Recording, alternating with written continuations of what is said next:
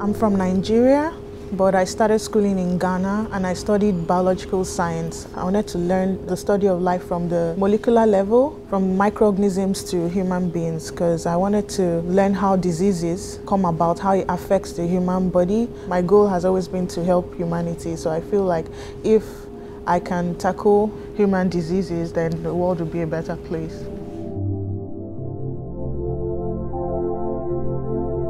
The best part of my course is the laboratory experiments that we do.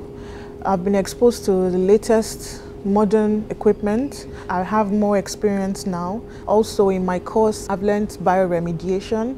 I'm very conversant with DNA technology now, and also molecular biology. And in the world of work, that's what people are looking for. They're looking for scientists who have this knowledge and who have hands-on experience.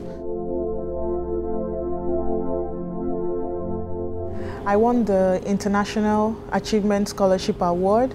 I was very happy about it because it made me feel like I was part of something big, and it really confirmed that coming to Sheffield Hallam University was actually the best choice. I'm currently a volunteer STEM ambassador. It's a body that encourages young people to take an interest in the sciences. So we're going to different schools to talk to people about what we do here and encourage them to get interested in the sciences.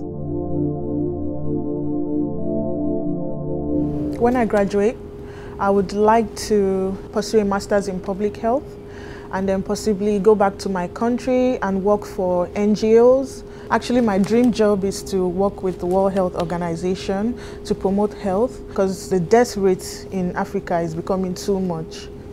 If you're looking for a school that prepares you for the world of work, a school where you get maximum support to achieve your goals, and a school where you get hands-on experience, I think you should choose Sheffield Hallam University.